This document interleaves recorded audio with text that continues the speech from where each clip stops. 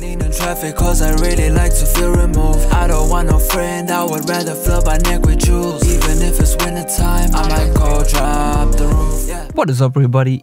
It is your boy Fry. Thank you once again for tuning in. Today we're going to be working on a Toronto style 88 glam recording template. So, stay tuned and we'll be breaking down some tips and tricks. I got some pretty cool stuff for you today.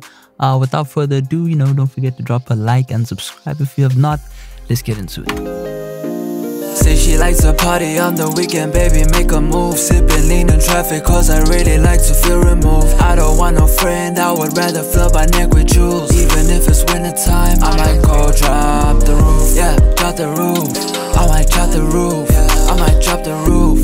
I might drop the roof. Say she likes to party on the weekend, baby, make a move. Sippin' lean in traffic cause I really like to feel removed.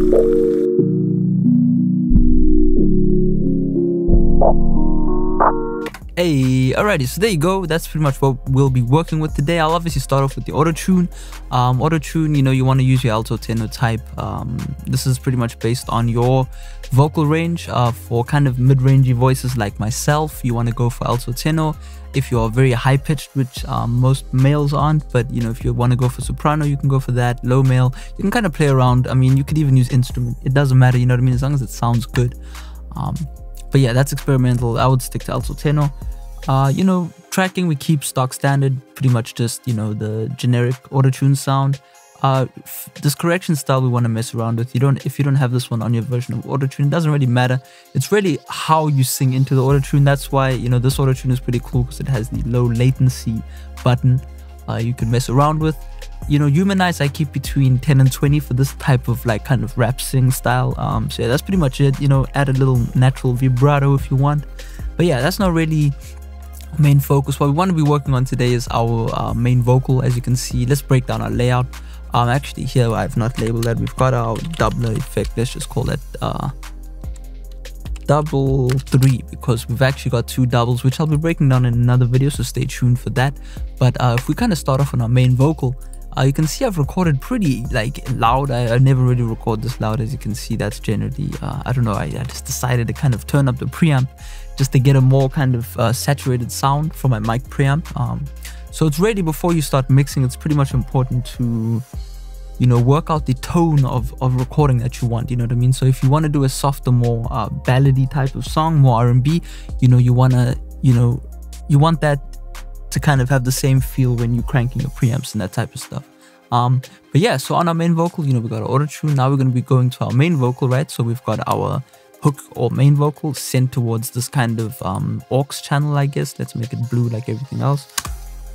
And yeah, the first thing we start off with is our Modern Series Vacuumer. All these plugins are free pretty much, that I'll be breaking down here. Modern Series Vacuumer, now this is pretty much like, I don't even know what it says there. It says just analog something, whatever. But basically what this plugin does is it just gives the vocal a more analog sound per se, as if it's kind of being put through a vacuum tube. So let me just bypass it and you can hear. Actually, we'll talk about the first 2 plugins. For those who watched the last video on the best rap vocal compressors, obviously some people don't have access to the more expensive stuff. These 2 plugins are free and they're both compressors and they will get you a similar sound. Out of everything, I really enjoy these 2 plugins for getting that sound. So let me bypass the 2 compressors per se. This one is for taste, this one is for actual compression. Say she likes to party on the weekend, baby, make a move. Sippin' lean in traffic cause I really like to feel removed. I don't want no friend, I would rather flood my neck with jewels. Even if it's winter time, I might go drop the roof. Say she likes to party on the weekend, baby, make a move. Sippin' lean in traffic cause I really like to feel removed. I don't want. So, I wouldn't expect you to hear something. It's very minimal. Once you've trained your ears, you're gonna start hearing the slight little things. What I am hearing is that this kind of just knocks the edge off the vocal a little bit, you know what I mean? Reduces that digital sound that we all have. I actually, interestingly enough, used the cheapest microphone I have. I'll actually I'll put a picture up on the internet of this microphone. This is a Leem 7400, I guess, and it's a really cheap small condenser microphone. Not really good for recording vocals, but look here, I actually recorded with these, so you know what I mean. You can get any sound you want as long as you focus on how to record the stuff, you know what I mean. So yeah, that's our analog kind of stage. The next thing we'll be looking at is our delay. Just tiny bit of delay, you know, I learned this from Seth Firkins, rest in peace. But what he does on Future's vocal is just add a tiny bit of 8th note delay. You know, you can't really hear it, but if I kind of just, you know, that it comes from the, you know what I mean? That just kind of fills in all of the odd spaces and just gives it a cool little vibe. You guys can copy those presets if you want, those kind of whatever. But yeah, the next thing we got here is another cool EQ that I found on the internet, man. This is a really nice EQ. It is free. What I like about it, you know, obviously we're doing our roll off just to get rid of our, you know, lower bass that we don't need in the vocal. Then I'm doing a tiny bit of a boost at whatever frequency. You know, this is really all dependent on your vocal. But the thing that's so cool about this plugin is that it has a saturation knob. Now that adds a bit more analog sound to the vocal. So if we bypass everything up to this point, say she likes to party on the weekend, baby, make a move, sipping lean in traffic, cause you know what I mean, I can already hear it kind of hurting my ears. So we're gonna turn that back on and then play. Say she likes to party on the weekend, baby, make a move, sipping lean in traffic, cause I really, it just knocks the edge off everything, you know what I mean? A bit of saturation here and there, a bit of vacuum tube kind of style compression, and you know, we're starting to meld our vocal into something nice. Then we're just doing a bit of basic EQ, you know, lower shelf, just to kind of reduce the whole kind of lower mid-range and the bass, as well as a high shelf to boost the higher frequencies and just kind of dip away what we don't want. As you can see, them dipping a bit away at 160, really basic stuff. Then we're doing some de-essing. Now I'm personally using the RDS by Waves. You can go ahead, and there's actually a sale on right now, so hopefully if you go and pick that up for yourself, this is probably the best de-ess in the game. It's just really versatile, it's really quick, it's really transparent, you don't really hear it too much. But if you can't afford this, no worries, Fry's got you, alright? Modern de-esser, I forgot to say that all of these plugins are from the same developer, Untress. So I've been using these plugins for years, man, and they are amazing. So if you do not have the Waves de-esser, you can use this. It comes with a preset called Vocal, and it's pretty much good to go. All you need to do is adjust the threshold. But yeah, bit of de-essing, you can watch it in action real quick. say she likes to party on the weekend, baby, make a move, sipping lean in traffic, cause I really like to feel removed. I don't want no friend, I would rather fill my neck with jewels, even if it's winter time. I might go. So anytime something pops out, it's just him, you know what I mean? Because if you, you know, these problems become apparent, especially in the high frequency, when you listen to music on big speakers and you can kind of hear S's and anything associated with the S, you know, just kind of poking out in the mix, and that can really damage your ears as well just kill the vibe of your song. So de-esser just for taming high frequencies. Then we're doing just a little bit of EQ just to boost where we want, again, just to kind of get a bit more, you know, words out of the mix, you know what I mean, just to kind of get that vocal to punch, you know what I'm saying. Next thing we're doing is, this is pretty cool, bit of flanger and bit of reverb, minimal reverb, just to kind of create a room. One thing I will say that people have really slept on is my crystal reverb suite that you know, has sold pretty cool on the website, but you know, this comes from there. There are also a lot more presets for the I don't know if I have used it, let me just see. No, I'm using an Epic Verb for this reverb in this template, but Fruity Reverb 1, there's a lot of presets that you can go ahead and find. I'll kind of link that in the description, man. Go pick this up and just kind of mess around with them. If you use reverb in minimal amounts, like if I turn up the reverb, say she likes to party on the weekend, baby, make a move, sipping lean and it's just a bit much, you know what I mean? So we added in like 3-4%, and it just kind of creates a spread effect, a stereo effect to our mono main vocal, you know what I mean?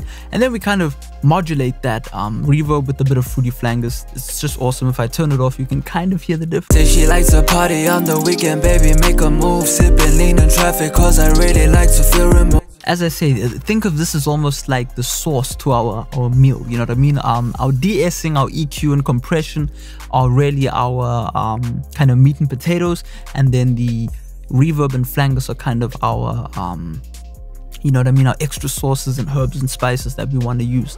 Next thing we're using is some, I don't know if I should leave this for a different video, but basically, because we are adding a stereo element to our mix, we want to tame the stereo side of everything. So I'm using a mid-side compressor. This is a bit complicated for those who are still new to mixing.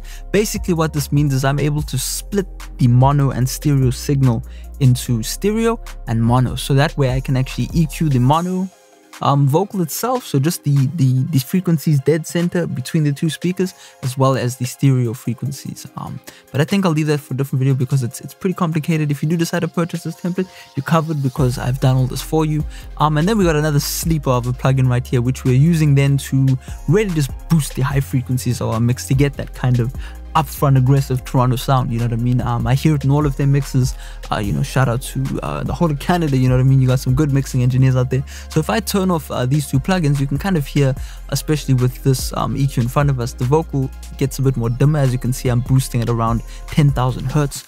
So that is pretty much, if I just pull up another EQ, 10,000 is around there, you know what I mean? 10,000 hertz, you know, so somewhere there.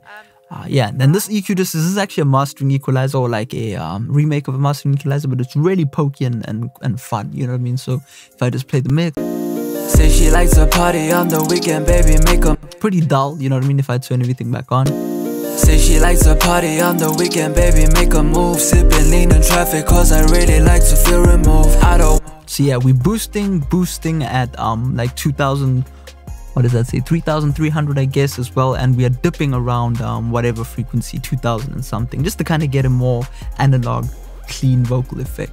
So yeah, next thing we're doing, which I've started to do recently, which is really important, is to add a multi-band compressor onto your vocal bus as a whole, because as you can see, we've got our ad-libs right here, and we just want to tame our vocal as a whole. Multi-band compressors are good at doing that because it won't compress everything, it'll just compress what is necessary. So if you don't have this Waves plugin, I've got you sorted out. This preset is pretty much the same, but you can see this more visually on this side. So let me play it again. Say she likes a party on the weekend, baby, make a move, sipping lean in traffic, cause I really like to feel removed. I don't want no friend, I would rather flood my neck with jewels. Even if it's winter time, I might go drop the roof. Yeah, drop the roof. I might drop the roof. I might drop the roof. I might drop the roof. Say she likes a party. So there, as you can see, let me just actually, before I start talking, play the C6. Say she likes a party on the weekend, baby, make a move, sipping lean in traffic, cause I really like to feel removed. I don't want no friend, I would rather flood my neck with jewels. Even if it's winter time, I might go drop the roof. Yeah, drop the roof. I might drop the roof.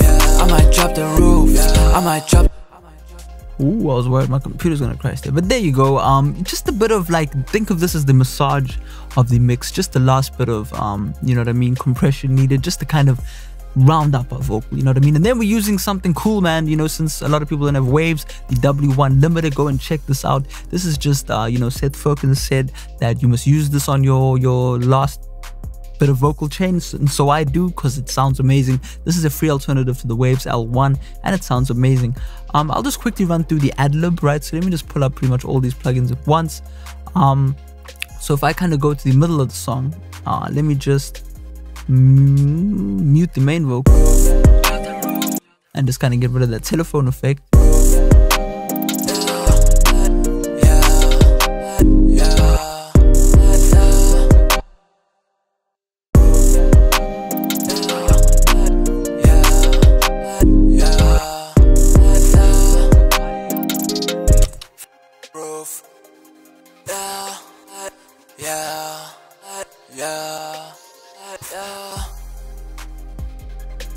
My bad, I'm getting used to still using my microphone in here.